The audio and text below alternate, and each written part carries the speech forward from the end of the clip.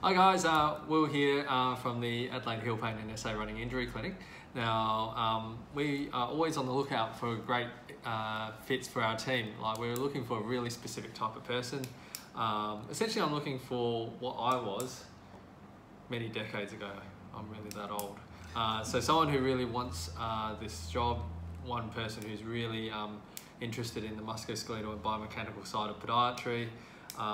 They love to work hard. And when I say work hard, they also want to be rewarded for working their butt off, like this man here, John. All right, so John is finishing up with us, unfortunately, in the next 3 days. John, let's do a bit of a reflection on how the last year's been with the team.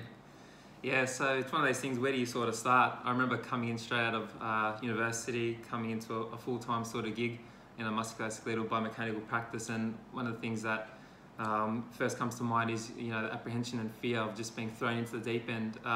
But the good thing about working here was the mentorship and just being guided into these sorts of patients. The mentoring is absolutely excellent. You get your one-on-ones with Will once a week where you go over your new patients.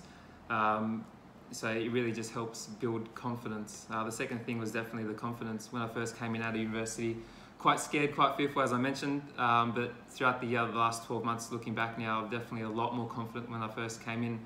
A lot of that is attributed to, Will's ability to get these patients that you want to see in through the door, your heel pain, shin pain, knee pain type of patients, which again, you're quite apprehensive of seeing initially, but then you just, after seeing them so many times, you just know sort of what works, what doesn't work, how to treat them, those sorts of things. Yeah.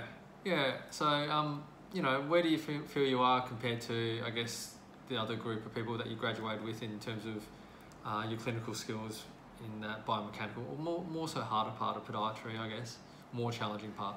Yeah. Speaking to a lot of friends back home, depending where they work, whether it's aged care or more general sort of setting, I'd like to think that I'd have a bit of an upper hand now. So. I'd like to think so.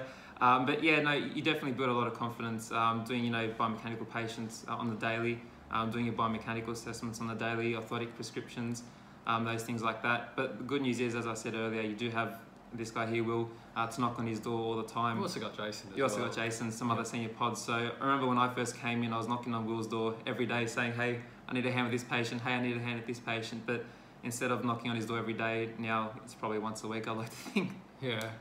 Oh, if that. Probably even not that. And how about the rest of the team? We've got a bit of a tight little family here. Yeah, we've got a tight little family. A lot of us are from interstate, so we've all got that sort of common bond, where we all just sort of gelled because we all didn't sort of know each other or know any other people from Adelaide initially. So we all like to hang out together outside of work as well. So we'd like to think we're quite a close sort of knit team here.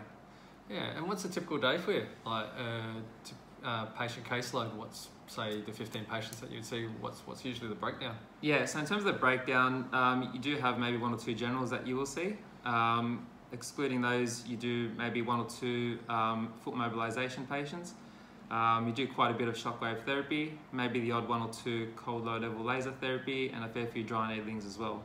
Yeah, we've got the gym here as well, so most times when we're doing those things, you're in the gym as well, just giving people a lot of calf raises. A lot of strength and conditioning, yeah.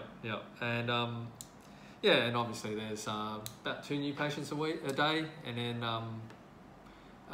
also the odd nail surgery that occurs as well. We'll probably get 1 a week or about 3 a week for the entire clinic. Mm-hmm. And how about the facilities here? Yeah, the facilities are great. When I left uni, I didn't know what a shockwave machine was, but then coming into the clinic, I was quickly introduced to that and found how effective it is and how easy it is to really use. So yeah, we do have the shockwave therapy machine. We've got the gym equipped as well in between both clinics, which the EP and ourselves sort of use. We've got 3D laser scanning. We've got the cold low level laser therapy machine, and we've got obviously the needles for dry needling. And gait analysis. And the gait analysis. Yeah, and how about the CPD? We you mentioned myself, but we also once a week we catch up for an hour. Yeah. So once a week we do catch up an hour with the team, and we basically talk about the patients that maybe aren't getting better due to various treatments, things like that. we like to catch up and just talk about our week, what we found worked, what we found hasn't worked, what we may need help in. And that's always good to get, 6 minds together and have a chat about those sorts of things. Yeah, and how about courses going for that you've had, the entire team? It's quite good because we talked about the our CPD. If someone goes on a course, part of the expectation is when they come back from that weekend course on Tuesday, now it's Tuesday, 2 o'clock. 2 to 3, yeah. Yeah, we do that rundown of that course. That person's expected to basically run down that whole course over 2 or 3 weeks. So yeah, do you want to give us some examples, John? Yeah, for sure. So when I first came to the clinic, within a month I was already booked in for a dry needling course, which was here in Adelaide, which is pretty good. So yeah, you go to the course, and it's one of those things where one person goes to the course, effectively you'll go. So I went to dry needling. We had some of our patients, some of the other practitioners here go to some of the knee courses this year, which was in Sydney. And one of our fellow colleagues came back and presented the actual course to us during that 1 hour practitioners meeting. So you sort of don't get left behind. When someone goes on the course, you basically come back and talk about it, tell the team members. I did a strength and conditioning course as well this year in Sydney. So I went back home, then came back to Adelaide and basically debriefed about that. Yeah, we've had quite a few. Like there was the national conference, which was actually held in Adelaide this year. So the 2 girls went over there, and there's been a few others as well in terms of just communication. So my philosophy is for this first year, really just enjoy that first year.